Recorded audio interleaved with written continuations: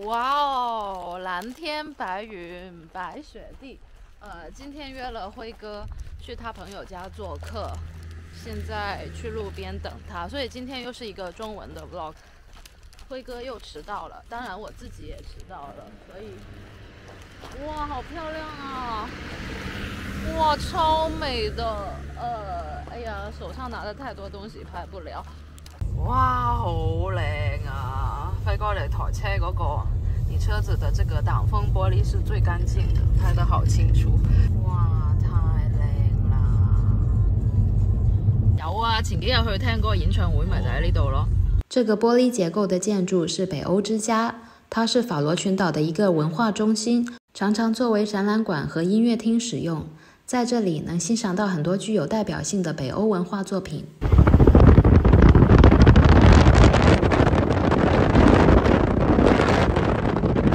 哇，经过一个地方，辉哥跟我说，后面的这个很现代的建筑是法罗群岛的一个 college 吧，他们是17岁到19岁读的。这个建筑真的非常 modern 现代。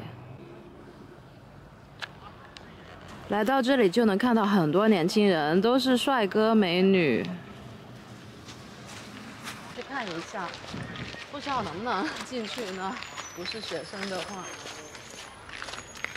看人家的校园，首层这里就是一个音乐室吧，有钢琴、架子鼓，还有一些其他的乐器。外面就是雪山，旁边有一个很大的超市。哇，白雪覆盖好美！当然夏天的时候肯定就是绿油油的，也是很美的。现在进去人家校园里面看一看。哇，好摩登现代啊，这个建筑。之前答应过网友说要去拍一拍他们的小学和幼儿园，但是想到要给那些小孩打码真的好麻烦，加上一直在做别的事情就没有去拍嘛，所以就来拍一拍大学的校园吧。我告诉你们，我拍了很多视频都没有用，就是有很多很好的片段，包括在约旦拍的，都是因为太多小孩了，就要给他们脸打码，哎呀，很难打码，所以我就没有放出来。这个应该是一个课室吗？有没有人给我介绍一下就好了。但是现在时间有限，因为还要等另外一个姐姐一起出发，所以我才有时间过来看一下的。哇，超帅的这个大学！就有很多很舒适的休息区。我刚才进来的应该是侧门，然后正门应该是在下面的。现在是圣诞节，就布置的更加漂亮了。哇，好帅啊这个地方！走一圈看一看。这是学习的地方，这一圈，这里应该是一个餐厅吧？哇，这个建筑真的好有意思，就是好像外太空的一个什么环，就是用餐区。这里应该又是一个学习区。哇，好帅呀这个地方。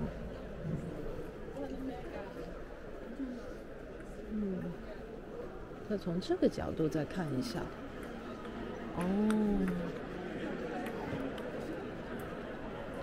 很 chill， 这里的人都。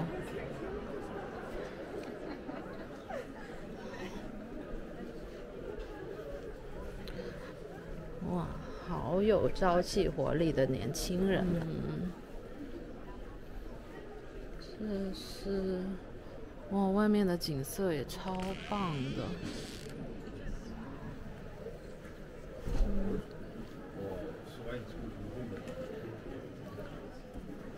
哇，这也是一个很舒服的休息区，上面又是一个用餐区。这应该是老师的办公室，都是很公开透明的，所有地方都是玻璃的。托闪学院是法罗群岛历史上最大的综合性教育机构，占地19200平方米。大约有1500名学生和250名教师。这里共有57个专业，文史哲艺术体育都有，除了实用性非常强的生物学、商业、法学、外语等，还有很多很好玩的专业，例如占星术、伐木、金属锻造等等。这是人家的实验室，显微镜啥的。这应该是化学专业吗？这里的是，肯定是了。这专业还蛮多的耶，感觉这里又有艺术，又有机电工程，还有生物学吗？难道还有医学？这个眼科、脑科、医学。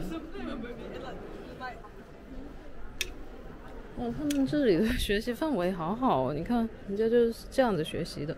这些应该就是课室，因为人口比较少嘛，所以课室比较小也是正常的。哇，还有艺术专业，肯定是有艺术专业了。这里 Safe Sex 可能只是宣传而已。就是人家是这样子学习的，可能是自己太久没有上过学，所以就有点羡慕。学院最吸睛的应该就是这栋教学楼了吧？它的设计者是在建筑界闻名世界的 Big 建筑事务所，坐落在托尔斯港郊区的峡湾上，不仅可以看到城市的美景，更可以欣赏到美丽的群山和海景。教学楼共5层，围绕着一个直径32米的中庭。中庭的大台阶既可以作为学生教师的日常社交空间，也可以变身为大型的剧场或会议中心。上面巨大而透明的天窗可以让充足的阳光进入中庭。虽然这个大学很酷，但是说实话，中国的大学也是很帅的那些建筑，然后也是有很多娱乐的设施。看到这里朝气蓬勃的年轻人们，就不得不提一提他们让人羡慕的学生福利了。法罗群岛是丹麦王国的海外自治领地，所以这里的学生也享受和丹麦人一样的福利，不仅小学、中学、高中、大学都免费，而且从高中开始，政府就给学生们发钱，每人每月可以领到约2000人民币左右的生活津贴。18岁以上的学生可以领的津贴就更多了，金额多少是学生是否居住在家里而定，一般每人每月也可以领到约7000人民币左右。这样的学生补助和津贴不仅是在本国可以享有，就连出国留学，政府也包揽下大部分的费用。所有的大学生在这种制度下生活可以说是毫无压力了，完全可以一直换着专业读呀读，期间还可以去全球旅行一下。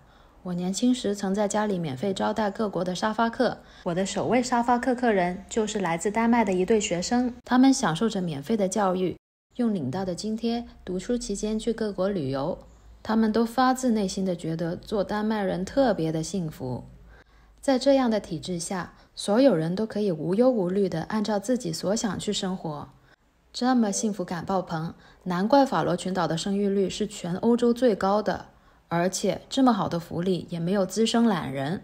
出乎意料的是，法罗群岛的失业率也是全欧洲最低的。这是什么神仙国家呀？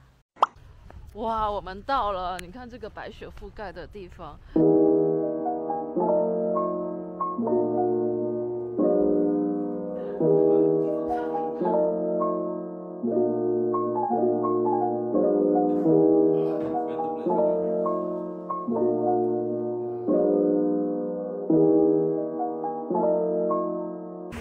姐姐们做的饭超级好吃，9足饭吧。我们现在要回Torshavn了，今天真的超开心的，真的觉得好有缘分，认识了辉哥，又介绍了那么多他的好朋友给我认识。